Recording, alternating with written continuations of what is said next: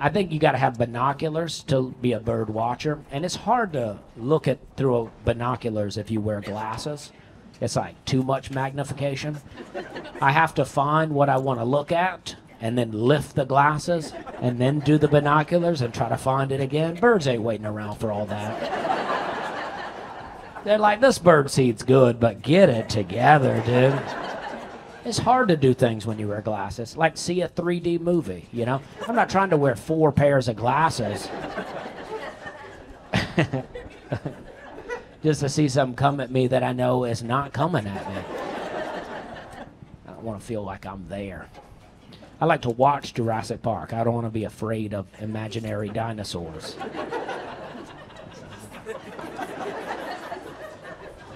Okay, well, that feels like a good closer for me.